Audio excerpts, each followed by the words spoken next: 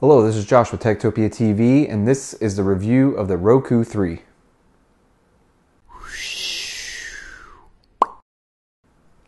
Alright, so overall I would have to say that the Roku 3 is actually a pretty good device.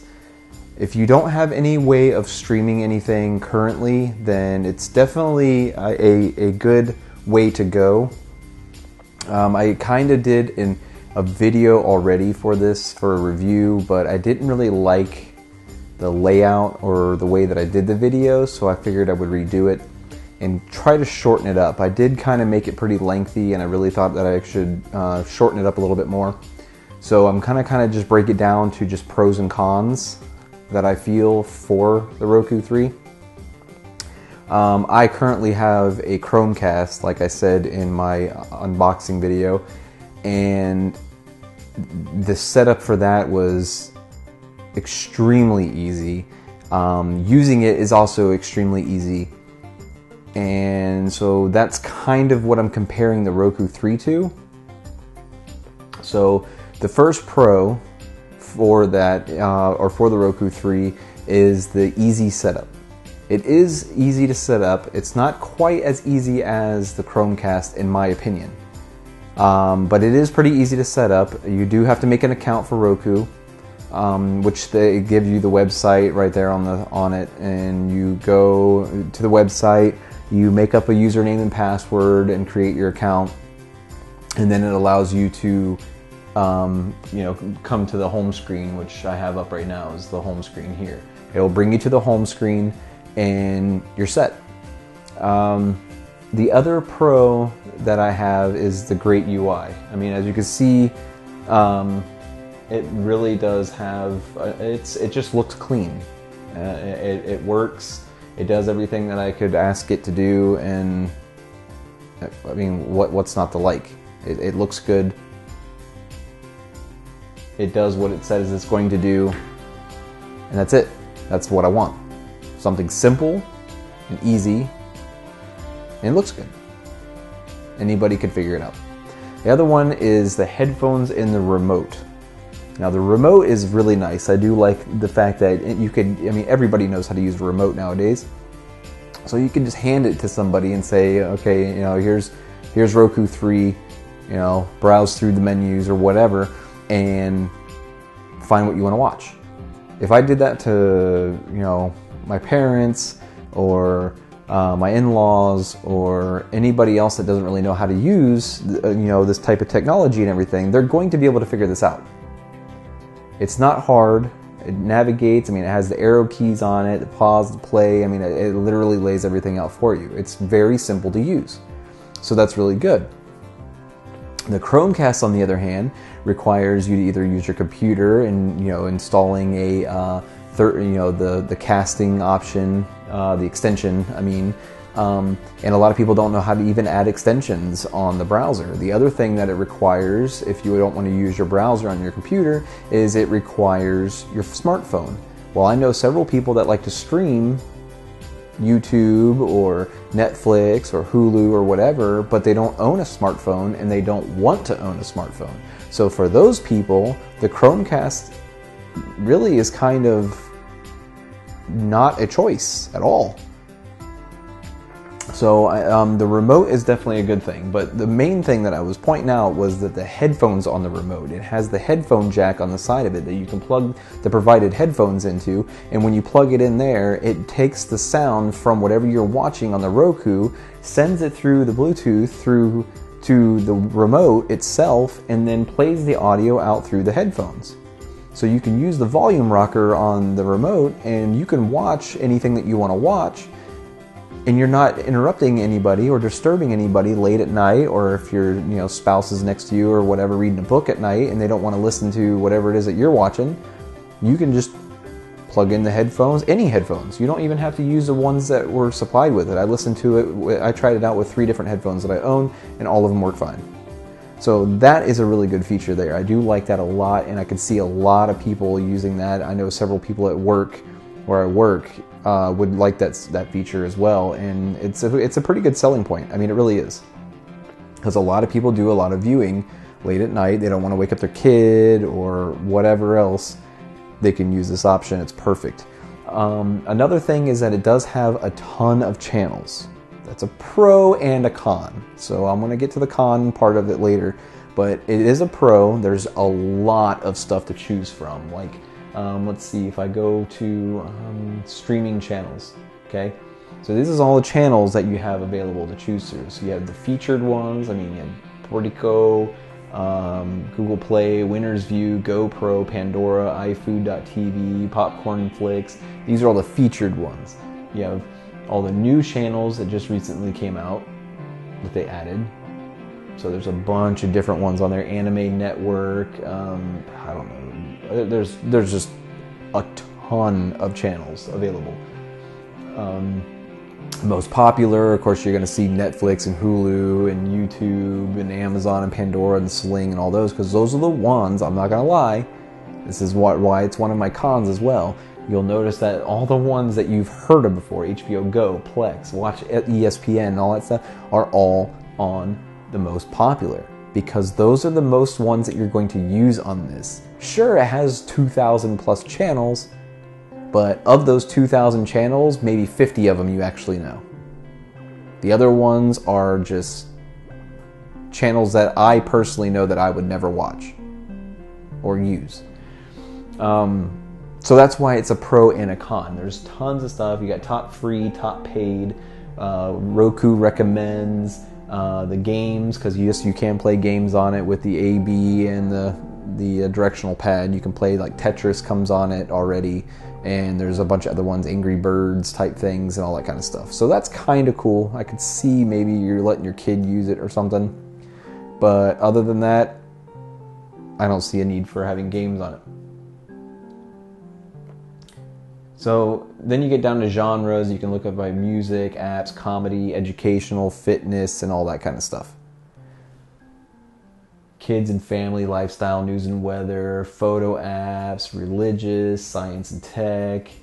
So you have CNET, NASA, Revision 3, Popular Science, Test Tube, Retro Tech. So I mean, there is a lot of good ones. Then you can just hit the home key and it'll take you right back to home. So there's a lot of channels, but the problem is a lot of those channels you don't know and probably never will watch. So yeah, it has a lot of channels, but chances are you're not going to watch them all. Or hardly any of them. In my opinion. This is, again, in my opinion. The other thing is that the other pro is that it's got the ability to do wireless or wired. So you can do a wireless connection like the Chromecast does, or you can do a wired connection. So you can run an Ethernet cable through your wall, or the jack that's on your wall, or whatever, and you can hook it up wired. So that way you don't have to worry about any kind of, your wireless cutting out or something in the middle of the movie, maybe not hitting enough bandwidth wirelessly. If your router can't handle that, then you can hook it up wired and you won't have any problems with bandwidth. Now, one thing I will say about that is that I was watching, what was it, Mad Men on AMC through Sling TV, the app, because I had a 7-day or whatever free trial. So I was watching Mad Men on AMC, and I was getting like 1 megabyte a second bandwidth. It looked horrible. It was extremely pixelated. It looked bad. And I had it set to no limit, and I know that my router can stream way more than 1 megabyte a second. And I have no issues with that whatsoever. I have no issues with the video quality or anything on my Chromecast, but for whatever reason, it wouldn't go above 1 megabyte a second. It did jump up to like 1.4 a couple times, but then it kept falling back down to 0.8 megabytes a second, and the quality was absolutely horrible. So I was like, okay, well, maybe it's just having a little bit of wireless trouble. So I tried hooking it up wired, which my router is right there on the other side of the room from me. And I ran it right over here to the Roku, which is, this is a little box right here. I hooked it up there, and then tried it wired, and it didn't change. it was still hovering around 0.8 megabytes a second and jumping up to maybe 1.5 at some times, and then it would drop right back down to 1 to 0.8, 0.9. So the wired and wireless didn't make a difference at all while watching Sling TV. It didn't help at all. So I don't know what that was all about. I don't have any issue with streaming anything else through my router, so I highly doubt that it was my router that was causing the problem or my network. Everything was fine running it anywhere else. It was fine, but the Roku, for whatever reason, it didn't get the bandwidth. It wasn't allowing the bandwidth to come through. I don't know if Sling TV was just being stupid. I have no idea, because that's the first time I've ever used Sling TV, so I don't know much about it. The other pro I kind of already mentioned with the easy setup is that it doesn't require your phone. So you don't need to have your phone to control it like you do the Chromecast, or well, a computer you can use for the Chromecast as well, but most people that have the Chromecast are usually either using their tablet or they're using their smartphone to control it, to add videos to the TV queue or whatever on YouTube, or streaming Netflix from the app, or Hulu from the app, or anything else from the app. Like I use Allcast to cast other videos and all that other kind of stuff. So, yeah, you can use your computer or your laptop or whatever, that's all fine and well, but most people use their mobile device to control their Chromecast. And a lot of people, like I said before, like to stream stuff, but they don't want to have a smartphone, or they don't own a smartphone. So that's a pro. It doesn't require a smartphone. It has its own UI, it has its own remote to navigate, it has its own little box, it's set up to go, and you plug it in and that's it, you're done. So that's definitely a plus. So that's pretty much it for the pluses for me anyway. So now I'm going to go into the cons. The one con is most of the channels require a subscription. So obviously Netflix and Hulu, and HBO Go, Amazon, Sling TV is like $20 a month. So if you add up like the $8 or whatever it is for Netflix, the $8 it is for Hulu, the $99 a year for Amazon Prime, $20 for Sling TV. Yeah, there's some that have free and they do free movies, but there's tons of commercials throughout them and everything else, so it's just not the same. It's like watching cable TV again with commercials breaking up all the time. Other than that, you have some of these other channels, like I think I tried to add to my home, like here you go. The Watch Disney ones. The Watch Disney ones require a cable subscription. So you have to have a cable, to get access to these channels. So the main reason why I look at these Rokus and Chromecasts and Fire Stick TV and Apple TV and Netgear Neo TV and all these other things and all that, the way I look at those things is that they're for people that want to cut the cord. They don't want to have a cable provider anymore. They want to tell Comcast or AT&T or whatever to just go, jump off of a cliff or whatever, and they want to go strictly internet only to cut the cost of the bill. They don't like paying all that money, like me, for hundreds of channels when I only watch like maybe 6 of them. So that's what I see these things for. But then you try to go access the stuff and it requires a cable subscription. Well, I don't want a cable subscription. That's the reason why I bought a Roku or a streaming device. So that right there really irks me. I mean, I know that it's something that they want to get their money, but let me pay for your service. That's all I'm asking. Just let me pay $5 a month or whatever to watch ABC and TBS or something like that, and I'm good. A la carte cable service. That's all I'm wanting. Nothing more. But tons of them required that, though. I mean, a ton of them required subscriptions. And that was their own subscriptions or a cable subscription through your cable provider. And the one thing that I noticed is that I have Bright House here in Florida, and Bright House wasn't on the list.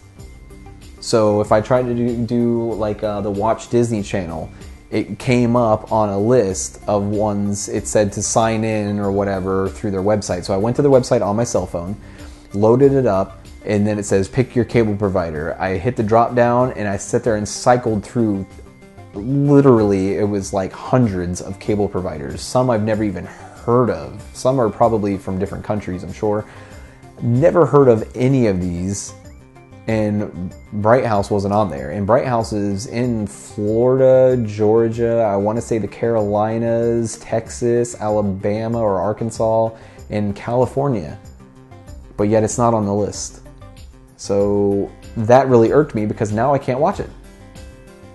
Because Bright House didn't want to make a deal, or they didn't want to make a deal with Bright House, so they couldn't come to some kind of agreement, or whatever it might be. I'm screwed now, and I can't watch these channels. Well, I can, because I can just turn on my cable box from Bright House and watch Disney. So the whole needing a cable subscription in order to access their channels on a streaming service makes absolutely no sense to me. Why would you watch it on the streaming service whenever you can just watch it right on your cable provider? I don't get it. Another one for me, a con for me, was the video quality seemed to be low. I had it set on 1080p. My TV is 1080p. I use this TV here, which is a Westinghouse. It's not like the best quality. This one I have in my bedroom, and it's usually on for like maybe 5 or 10 minutes while we try to fall asleep, and then that's it. So we didn't really care. We just wanted something that we could see for the time that we were awake watching it. So anyway, I have a Sony, 46-inch Sony out there in the living room, and it is crystal clear with the Chromecast. But for whatever reason, the video quality was shoddy. Like, sometimes it was clear, other times it wasn't. And it was just, it was all over the place. I was watching a Twitch stream of some Counter-Strike matches that were going on over the weekend. And I had it playing on the Roku, and the quality was way worse than my Chromecast. So the Roku is like 8 to 10 feet away from my wireless router. I mean, my wireless router is literally like right down there, and it had to go to here, and the quality was worse in here than it was going from here through this wall and all the way across my living room to my TV and to the Chromecast that's plugged into the back of my TV. So how the little tiny Chromecast can produce a better picture from further away through interference and walls than the Roku can, I have no idea. But I tested it on every type of app that I could get to. Now, don't get me wrong, there was times whenever the Roku was clear and I didn't have a problem, like whenever I tested streaming or casting some things to it from my phone. I tried going on YouTube. YouTube was crystal clear, and then sometimes it wasn't. So it was very hit and miss. I don't know why this was wired or wireless. I tested it both ways, gave it a full rundown and everything else, and I don't know. It made no sense to me. The other thing is, the other con was kind of what I mentioned about the tons of channels. Yes, it has tons of channels, but 90% of them I've never even heard of. 90% of them I would never even watch. Some people might know what they are. They might be foreign channels that I don't know about, or they might be some indie. A lot of it is indie. I mean, I'd say probably 50%, if not higher, than everything that is on here is all independent stuff, like independent shows, independent movies. They're not high budget, they're really crappy. Things that I would never in my lifetime watch. You know, if I'm taking my time out to not be working on videos or at work or doing something with my family, and I'm watching TV or I want to watch a movie, I want it to be a high budget, good quality film or show. I don't want to watch something that 3 dudes filmed in their backyard in a suburb somewhere and try to turn it into a movie. I'm not into those. I can't. I've tried it before, and I end up laughing through the entire thing because the quality is such crap. So anyway, I mean, it might work for some, it doesn't work for me. So it's a con for me, but it might be a pro for you. You could probably dive through all of these crazy channels and watch things that you never would have thought you would watch. And some of them might be good. I'm not saying that they're crappy, all crappy, But the ones that I watched and tried to watch that were independent films were just bad. But I know like Hurt Locker, I think, was an independent film. It was by like an independent director or something like that, and it ended up being crazy blockbuster movie, and I enjoyed it. But it was a higher budget indie film. It wasn't like some of the stuff that you see on these channels here. So that was my last con, was that most of it is all indie stuff and independent channels and stuff that I've never heard of and would never watch. So for me, at $99, if you like the layout, you like the UI of it and everything else, I could see somebody buying it and see people liking it. I understand why people like it, because all I've heard was positive reviews about it. So that's the reason why I picked one up, is because I have people at work that are constantly asking me about it, and I wanted to be able to give them a true review and say, yes, I've used it, yes, I've messed around with it, and yes, I like it, but here's some issues that I had. I do like it. I would say I'd give it I'd give the Chromecast, just because of the cost and ease of use and how small it is. I give the Chromecast like I'd say, with some of the issues that I've had, I'd say 8 out of 10. And I give this one probably about a 6. Because it does everything my Chromecast can do, does a little bit more, but all that little bit more stuff is stuff that I don't care about. So for me, the Chromecast fits me perfectly, and it's a third of the price. So in my opinion, if you're like me and you have gadgets and you have your cell phone and you don't mind using your cell phone as a remote, or you know how to work your computer to where you can cast things from your computer, then I would suggest going with a Chromecast over this. If you're somebody that doesn't have a smartphone and doesn't want to use your laptop or your computer to cast things and install extensions on your browser and all that kind of stuff, and you just want something that you can pick up with a remote, hit some buttons that are easy to follow along with, even have a hotkey for Netflix. Like if I hit the hotkey for Netflix, it launches Netflix.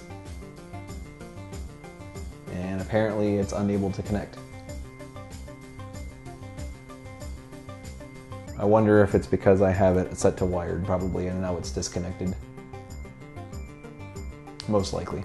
Anyway, you have hotkeys for, you know, Amazon and Hulu and Netflix and radio and all that other kind of stuff. So if you're that type of person that wants something very simple that you can pick up and just use, then this is the one for you.